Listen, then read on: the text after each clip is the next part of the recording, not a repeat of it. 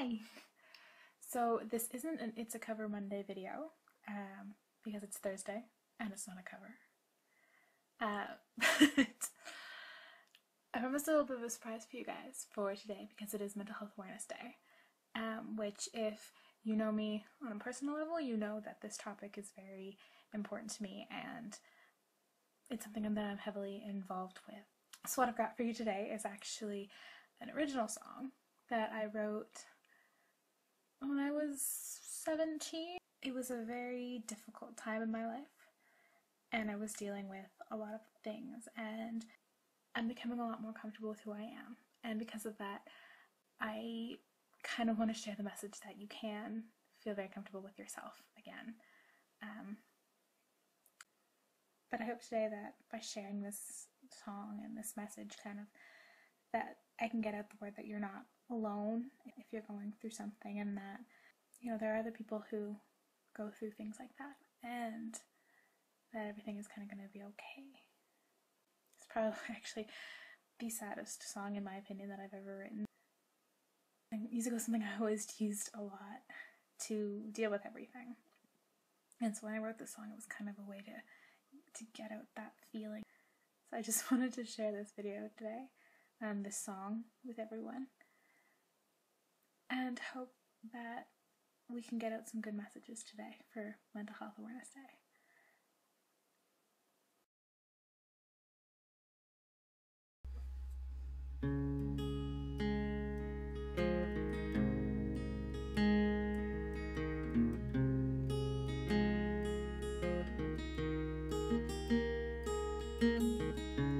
Hayward, we got a few things we need to work out. It's just not the same anymore.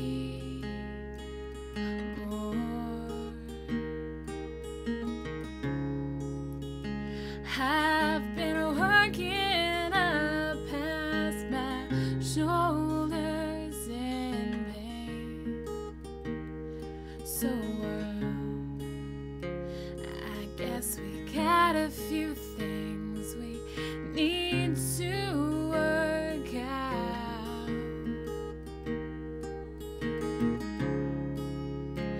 I'm falling head first into it. Can you hear it? It's a hot noise, oh, it's a dying noise.